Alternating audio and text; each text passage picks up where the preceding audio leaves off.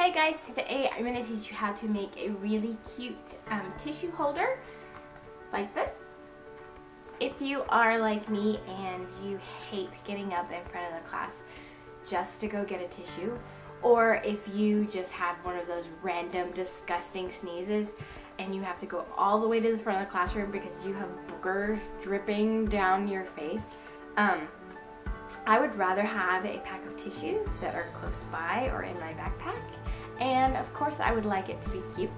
So I'm going to teach you how to make these today.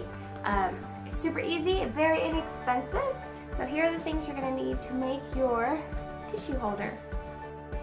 So you're going to need duct tape, and duct tape comes in many different colors, so you can customize it to what you like. I like glitter, so I'm going to be using this duct tape glitter. And the first thing we're going to do is we're going to take a strip, and your strip needs to be a little bit longer than the tissues you're going to put inside. And so I'm going to take my strip and I'm going to turn it face up so the sticky side is up.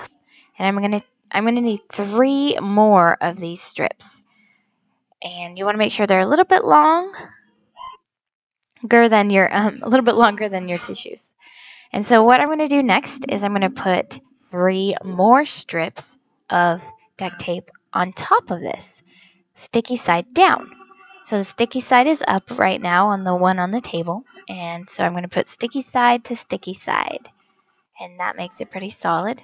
And you'll see that these 2 are still sticky, so I need to put 2 more strips on them.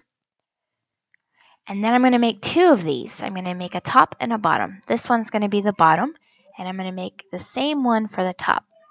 Here's my bottom and here's my top, and you'll see that there's no more sticky sides, and you'll also see that my tissues are going to fit in there nicely.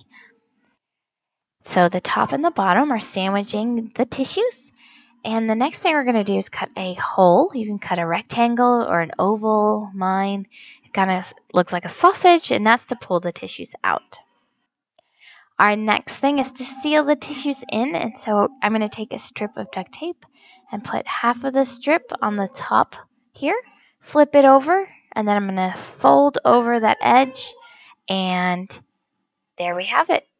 It's sealed it in. I'm going to cut the excess off. I should have measured a little bit better.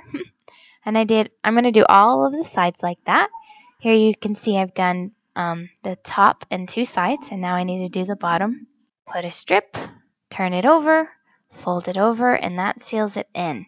Just like that. It's pretty awesome. And to put more tissues in, you can either put them in the hole. Some people like to leave the bottom open, just like a little slit, to stick it in. Ta-da! Personal tissues.